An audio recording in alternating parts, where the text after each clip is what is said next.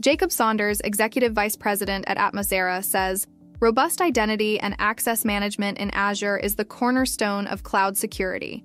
Protecting your data starts with controlling who can access it. However, you have more than one choice on how to do this. That's why this audio blog will compare the pros and cons of Azure Service Principal versus Managed Identity. First, let's discuss Azure Service Principal. Its pros include full control, allowing customization and management to suit your unique needs. It offers flexibility to adapt to changing requirements and programmability for automation, reducing manual effort.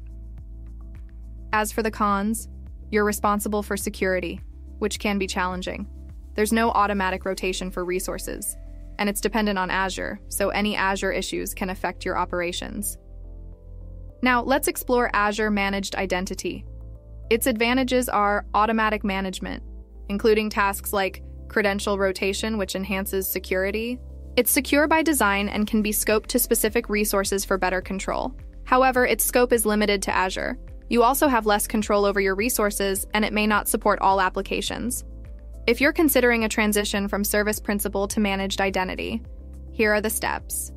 1. Evaluate your current Service Principal setup. 2. Create a new Managed Identity, choosing between system-assigned or user-assigned based on your needs. 3. Assign necessary roles and permissions. 4. Update your applications to use the new Managed Identity. 5.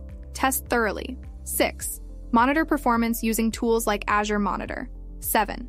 Decommission the old Service Principal, revoking all permissions. Whether you're transitioning to Managed Identity or sticking with Service Principal, Atmosera can help. We provide guidance and support in security and identity management.